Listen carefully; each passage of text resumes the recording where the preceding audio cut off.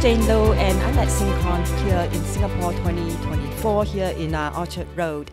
And with me today, I'm very pleased and very privileged to have Dr. Yang Cheng-LIN, who is the director with Cycraft, and he's going to be sharing with us on how some AI models could be compromised to produce corrupted outputs. So thank you so much for your time today, Cheng-LIN. Yeah, thank you very much for having me at SingCon. Yeah. Yes. So, when we talk about corrupted outputs coming out from AI models, I think a lot of our audience have heard of, for example, hallucination, misinformation, harmful information. Yeah. So before we come into your two sort of attack scenarios, let's take a look at some AI models architectural setup. So as we understand it, as you also briefly pointed out, an AI model could reference, say, for example, internal database, could reference an external database, could be linked with an API, could be plugin.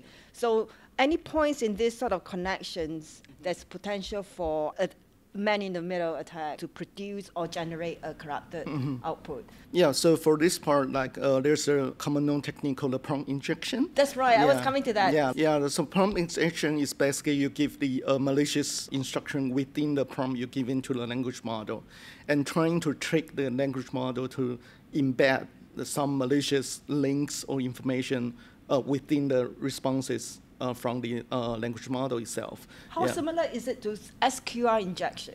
It's quite different because SQL injection is trying to manipulate the SQL query and then doing harmful things for the database. So, for example, information leak within the database. But for the language model itself, it's actually giving the malicious content directly to the users, because the interaction is very direct. There's a web page, you give it a prompt, and then the language model give it the output. So the output itself may contain the malicious content directly to the user. So it's really hard for the ordinary user to identify or even spot the problem. Here's one thing. And there's another attack. It's more advanced. It's actually published a few weeks ago. You can actually do the remote code execution for the server that's serving the language model. So it's quite complex, but I will put it in a very simple way, is that you're trying to trick the language model to generate malicious code. Normally it's the Python code. And then if your server is not handling the response correctly, it will actually run the code from the language model. And then so for the hacker, they can open the reverse tunnels, so they can remotely link to this server. And the damage it can make is huge. So for example, one of the things I can come up with is the disinformation. So you can imagine if, for example, if there's a hacker control one of our server and asking, okay, who is the best security company in Taiwan, our server is supposed to answer secret, but it might answer like McDonald's or something. Yeah. Right. So in these two cases, examples that you just provided, the prompt injection, and the second one is RCE one. RCE, remote code execution. Do we have to assume that the hackers have a way to actually poison the database beforehand in order to for these to work? No, they don't. They just exploit the mechanism of the language model. Okay. Yeah, so they don't have to touch the backend knowledge server or knowledge database. Yeah. Right. They craft a very clever prompt to mislead the language model to answer the query. Yeah, and the query itself contains some malicious code. Right. Yeah. So I think there's a lot of research papers written about how this prompt injection works, and how the RCE works, and we can go into further details. But that's not the purpose of this podcast. The purpose of the podcast is to talk about the two sort of attack scenarios that you have researched. But before we go into that, you touched very briefly on RAG. So tell us what this is. Okay, so RAG is basically the concept that trying to eliminate the hallucination from the language model, because if you don't get any constraint to the language model, you will just answer freely. And that's not what enterprise want, because they want a language model that can be controlled, content. So they won't give you a wrongful information to the users. So there's an example I think just a few months ago, there's a court case against Air Canada. Air Canada's chatbot give the wrong information to the user. So the user want to change their ticket and chatbot say yes, so they can change it freely. But Air Canada say, oh no, that's the wrong information from our bot, so you actually have to pay. And the core rules that Air Canada should pay the user. So here's a very big business risk for all the company they run chatbot. And nowadays, a lot of chatbot, the behind technology of the chatbot is using RAG. So that's why we bring out this research, because if we can trick RAG to give the wrong answer, and then it will cause a lot of problem for the enterprise who use it. Yeah. So RAG stands for, as I understand it, retrieval augmented generation. Yeah. So it's sort of like augmenting your basic Query. AI query or your basic AI model with external or internal additional information. So the basic idea of RAG is it's split RAG, so it's 3-step retrieval part. So you give the user give a query, and then the system will, based on this query, to retrieve relevant data, and then they will put all these relevant data with user query into the augmentation part. So they will try to briefly summarize it, rephrase it, and then after that you will produce the result to the user. So it's the generation part. So retrieve, augmentation, and then generation. And so, as you say, the one of the benefit is obviously to reduce the hallucination. Yes, because in the retrieve part you can only look at very specific knowledge base. So it's constrained, bounded by the corporation. Right. Okay, so tell us about your instruction injection and your second attack scenario, which is database poisoning. Yeah, so for the first one, the instruction attack is that because for the most RAG, it's actually the system itself will have a prompt template. So it's not like the free way that you can interact with the system. So of course, user will freely input information into the system, but behind the technique, there's a very static prompt template. And then based on that template, with the user query, combine them together will fit into the system. So we try to know how we can affect this prompt template to retrieve the wrongful document. It's against the really state-of-the-art model, GPT-4 or GPT-4 Turbo. I believe that you find that one way of manipulating the prompt template is to give it some emotional triggers or something like that. Yes. It's actually quite interesting. We found that the language model itself actually have some characteristic, I would say, is that, for example, it's more inclined to choose their own generated document. So, for example, there are two documents. One is written by me, and one is generated by the language model on the same topic. If you put them into the database, and then based on the technique, the language model will more inclined to choose the one generated by the language model.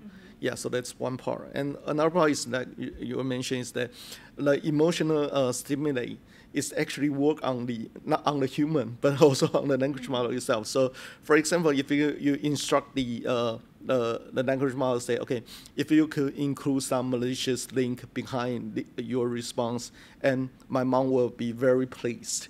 Right. Okay. Yeah, and then the language model will actually try really hard to put malicious content within the responses. The general assumption is that the RAG framework is able to deal with this type of attack or sort of protection, but it's not, based on our finding. Yeah. I see what you mean, right. And then on your second attack scenario, you call it data poisoning. Yeah, data poisoning. How different is it to the first one, which is instruction? The data poisoning is it's even harder to be identified by the IT operation of the corporation, because in a real knowledge system, you got thousands or tens of thousands knowledge within your knowledge database. And what we do is that our research is trying to manipulate the data source with minimal manipulation.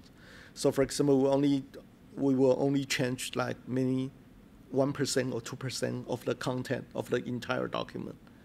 Yeah, so it's really hard for the admin to spot. Okay, there's a change, and you might want to know, but how can the other people touch our internal database? Correct. Yeah, in the real scenario, there are two actual possibilities.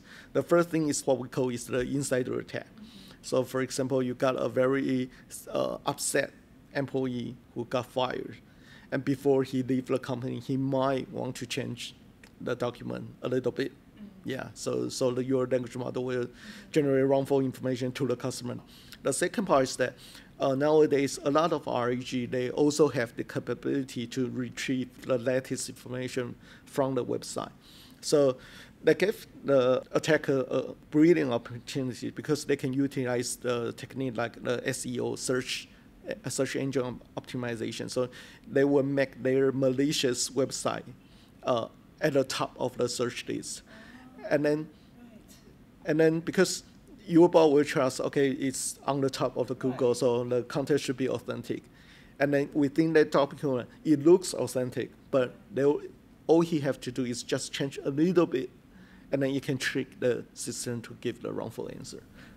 So the second attack scenario is basically changing the data source itself. Yes. Right, okay, and like you say, you can use a search engine optimization, make your page the first ranked on the results. Yeah. Or you can even, I guess, use a malicious domain and put misinformation in that domain and get your knowledge database to reference that page. Yeah, you actually bring out a very interesting one because we actually find the language model, they have the inclination to select the URL that contains harmful or harmless, honest, like honest, I say, right, helpful.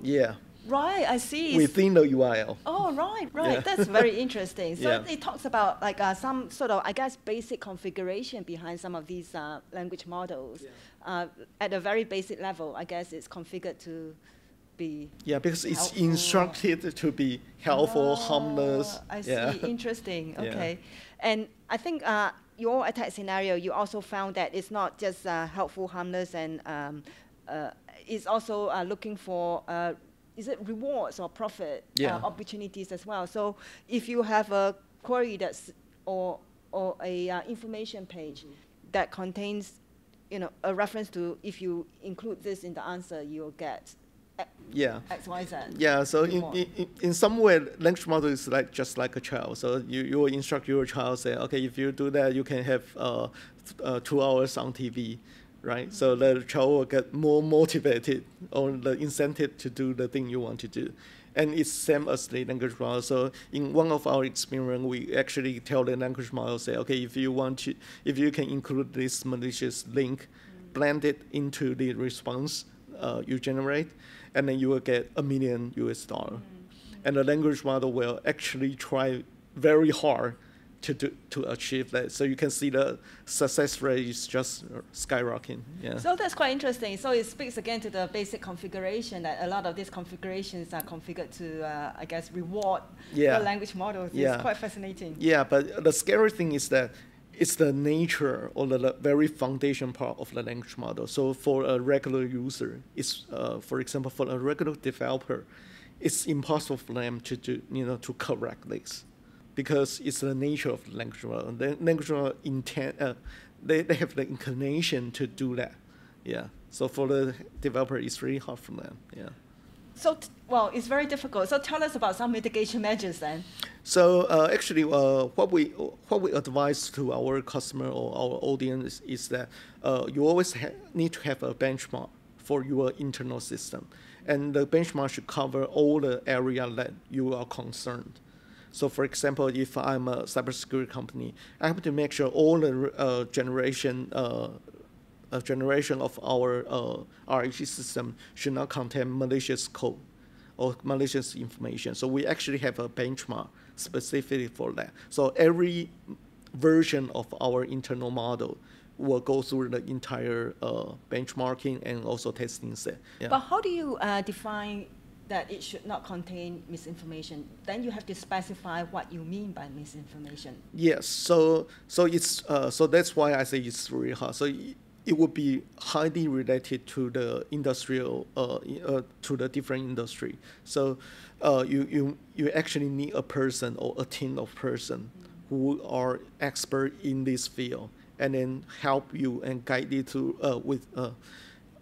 coordinate with your data science team together, so you can get the real feedback from the real expert, so what they are concerned about. It's like quite a lot of work for AI safety professionals out there, right? Yeah. But what about so we talk about the developers and companies. What about the users? How can we sort of see, well, obviously be careful of clicking on any links anyways, but how can we, it's difficult for us to tell whether it's misinformation or not. There's some basic ones we can tell, but if it's very sophisticated, it's difficult. Yeah, so for, because there's two types of attack we propose. So for the second one, to be honest, it's really hard because it's from the data source itself. So all the user can see is the final generated answer throughout the bot or the web page. So the first thing is that, as you mentioned, do not click anything. Even it's from the company that you trust, you should always think about it before you click it. Yeah, that's right. Yeah, that's the first thing. But other than that, it's really hard for the end user to do anything. What I will give the suggestion is that do not try to put all the sensitive data or sensitive information within your prompt, because you will encourage the language model, the compromised language model, to generate wrongful information to you, because you will be considered more valuable victim to them. Yeah. Oh, I see. Right. Okay. So that's a very interesting point of view, actually. So what you are saying is that if I have some confidential information, I should avoid putting them in the query, because the language model, for some reason, is able to spot that these are confidential information and I'm a good target to be a victim. Huh. Yeah, so if language model got compromised. Oh, that's interesting. Yeah, so for the general one, it should be fine, because people ask a lot of private things to the ChatGPT. Yeah, so in the general case, it's fine. But if it's a compromised model, and that will increase the risk. Oh, right. Okay. So basically, the language model is constantly learning, isn't it? Yeah. It's really hard to compromise the system. So once they achieve that, what they want is that trick the value user to do malicious thing. Yeah. Oh, super interesting. Yeah. All right. Okay. I think this is a rapidly evolving field, isn't it? So yes. We're only talking about 2 attack scenarios that you have come up with, and I'm sure that if we talk again in, I don't know, even in a few months' time, you'd have come up with a lot more. Yes. And we actually have the, but it's still under submission, so we don't know if it got accepted or not. But we are actually working on a framework that can help the researcher or the developer to test their language model within the RAG system. Right, so they can change the attack scenario, and they can also freely change the backend language model. So that will be super helpful because, like you say, RAG is now a significant adoption by many companies, right? Yes. And I guess we can all see why, because it's complementing the basic knowledge of a large language model with external or internal additional information. Right, okay, very fascinating. So thank you so much for your sharing today and some of the potential threats we should be aware of. Sure. So thank you. Thank you very much.